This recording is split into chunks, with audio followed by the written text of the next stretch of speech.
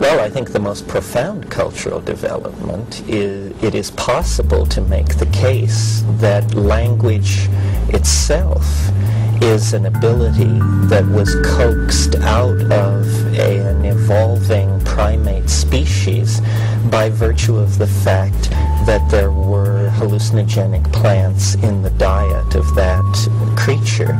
You see, psilocybin has been shown in low doses to actually increase visual acuity.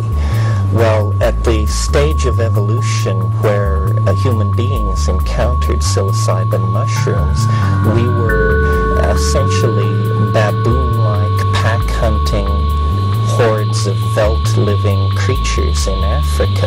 In that situation, a compound which increases visual acuity will give a tremendous adaptive advantage to the animals that are including it in their diet, and those animals not including it in their diet will be quickly eliminated by the process of natural selection from the evolutionary scenario.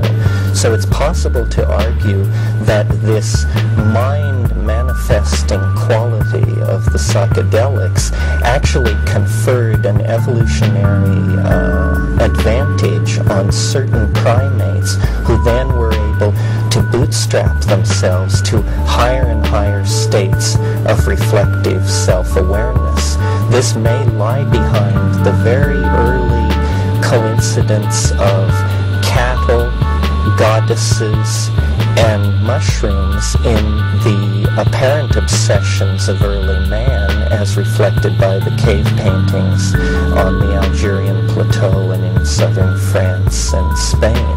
We always find the notion of the mystery circa 18,000 years ago connected with the idea of cattle, and we always find the cattle connected with the notion of the great goddess. Now it may be that the hidden and third member of this trinity was a hallucinogenic mushroom of some sort. We've got only about 2 minutes left, but I wonder what the connection, I don't quite see it, between the mushroom, the cattle, and the goddess. The mushrooms grow in the manure of the cattle. When the hunting packs of early primates followed along behind the cattle, they inevitably encountered the mushroom, ate it, had their visual skills thereby increased, bred more readily therefore, and survived more easily than their non-mushroom eating cousins.